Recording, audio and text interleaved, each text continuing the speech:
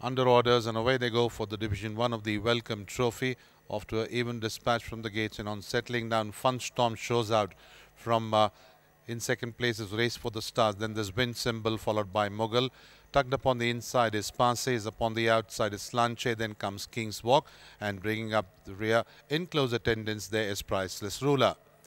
They're well strung out there. Fun Storm calling it by about 2.5 lengths in front of Race for the Stars.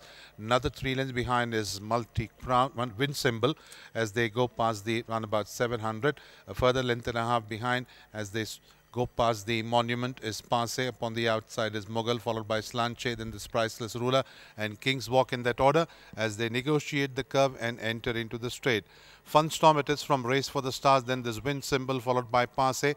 SLAINTE is in about 5th place at the moment, then there is Mughal, followed by Priceless Ruler, and about 3-4 lengths away is King's Walk.